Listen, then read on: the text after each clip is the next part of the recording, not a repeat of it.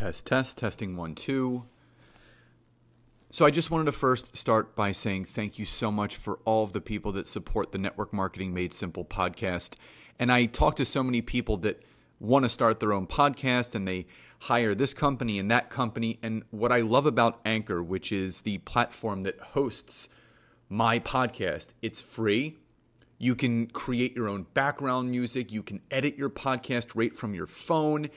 And the other benefit is that Anchor distributes your podcast to Spotify, Apple Podcasts, Google Podcasts, Pocket Cast, all the other ones. And if you want to monetize it, if you want to make money from your podcast, there's no minimum listenership. You will get ads and sponsors if you choose to, and it's everything you need to make a very successful podcast that benefits people. So if you haven't downloaded the Anchor app, download it and go to anchor.fm to get started, and it will change your business and your life because it'll allow you to reach that many more people.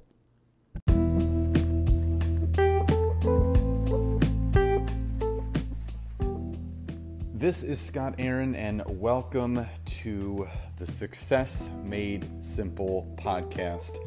This is a podcast dedicated to teaching entrepreneurs, network marketers, online business owners that success is not made simple, but it takes simple decisions that create the success that we truly deserve.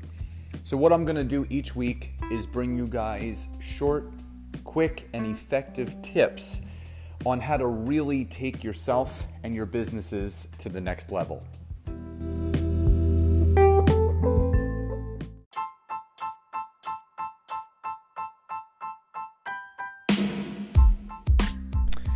Welcome to episode 7 of the Success Made Simple podcast.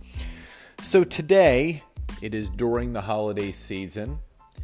This is the most common time of year for network marketers, online business owners, online coaches to be most frustrated because this is also the most common time that you're going to hear objections from those that you're talking to about your opportunity or about your business.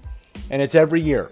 It is like clockwork. Literally, as soon as Halloween is over and everyone is getting ready for Thanksgiving, Christmas, Hanukkah, Kwanzaa, and everything else, everyone puts themselves and their businesses on hold, or it's just poor planning, whatever it is.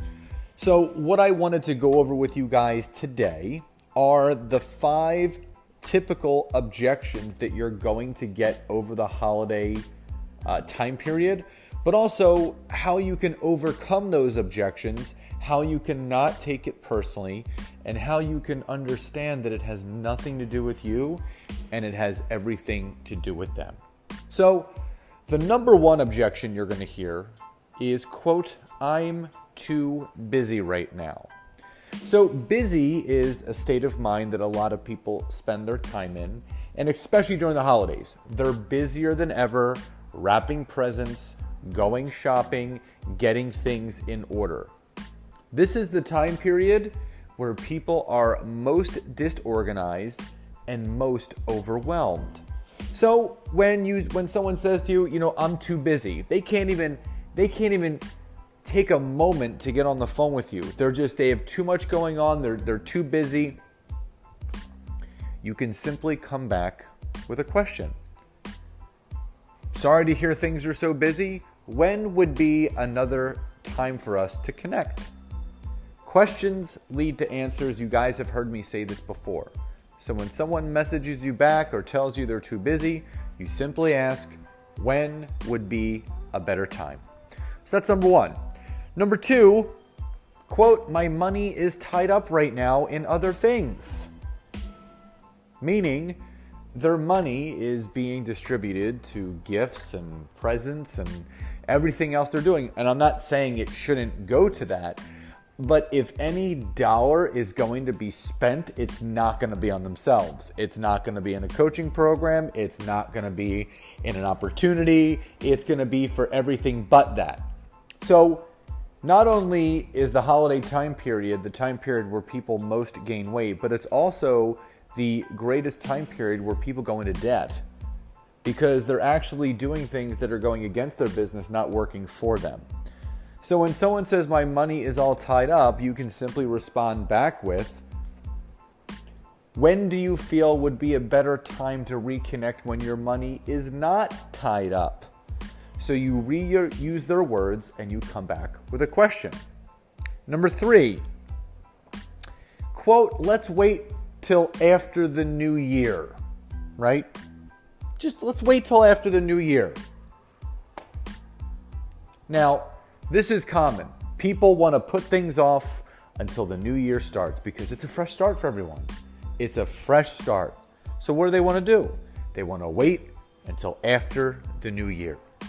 So if you were to connect with someone and they would give you that objection or that excuse that they want to wait till after the new year, you would say, great. When after the new year is best for us to reconnect? Now, that might lead into a second objection, and they may put it back on you. Why don't you circle back with me after the new year? Quote, why don't you circle back with me after the new year? Now, here's the thing. Whether you're in network marketing, whether you're in direct sales, online marketing, an online coach, you are not chasing people. So if I was to say when after the new year is good and they respond back with, why don't you circle back around with me? That's not how it works. I would respond back, I completely understand your busy schedule. If you would like to talk, please feel free to contact me after the new year, as my door of opportunity is always open. So you always take the power back. You never leave it to that person to dictate the flow of the conversation. Now, you've heard me talk before about questions lead to answers, but in certain circumstances, sometimes you need to make a statement to shut down the conversation, and that is absolutely when you want to do that. So the last objection, so that was 3 and 4. The last objection you're going to hear is, quote, let me get through the next couple weeks. What you're going to learn a lot about these objections is that they're all the same. They're all overwhelm. They're all disorganization. They're all not about themselves and about everything else. So when someone says to you, let me get through the next couple weeks and then let's reconnect, you always reuse that person's words and you get back to them. That sounds great. When in the next couple weeks would be best for you? Well, I'm not sure. If you were sure, when would be an opportune time for a 15-minute call? So you can see what you need to practice, and this is something that I still do, is you want to practice the fact that questions will always lead to answers. As soon as you finish with a statement, conversation's over, because then you're not actually getting them back to respond. So again, if someone says to me, let me get through the next couple weeks. Great. When in the next couple weeks would be good for you? I'm not sure. If you were sure, when would be good? Maybe after the new year. Great. When after the new year? Maybe the second week. Great. What date during the second week works for you? How about that Tuesday? Awesome. What time that Tuesday? In the afternoon. What time in the afternoon? Around 2 o'clock. Is 2 o'clock good or maybe 2:30? 2 o'clock's good. Great. I will call you then. And there you book a call. So you always have to go back to ask questions, to get answers, to get solidified appointments. You have to get people to confirm. You have to be very clear and intentional with what you're looking to do. So again, the 5 top objections that you're going to get to be on the lookout for, and remember, don't take it personally. It has nothing to do with you. This is just the time of year. Number 1, I'm too busy. Number 2, my money is tied up. Number 3, let's wait till after the new year and circle back around with me in a few weeks. And number 5, let me get through the next couple weeks and we can talk. So guys, remember, This is the time of year when you need to push even harder, because people are going to be less likely to want to get on the phone with you. But you need to keep forging on. You need to keep moving forward to get the results that you want. So everyone, enjoy the rest of your day, and I will talk to you next time. Have a great day, everyone.